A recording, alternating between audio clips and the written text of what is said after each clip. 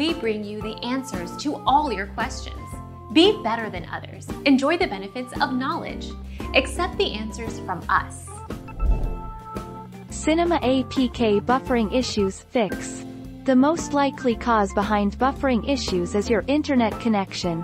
However, if the speed of your internet connection is fine, it means your ISP is blocking Cinema APK to access the internet.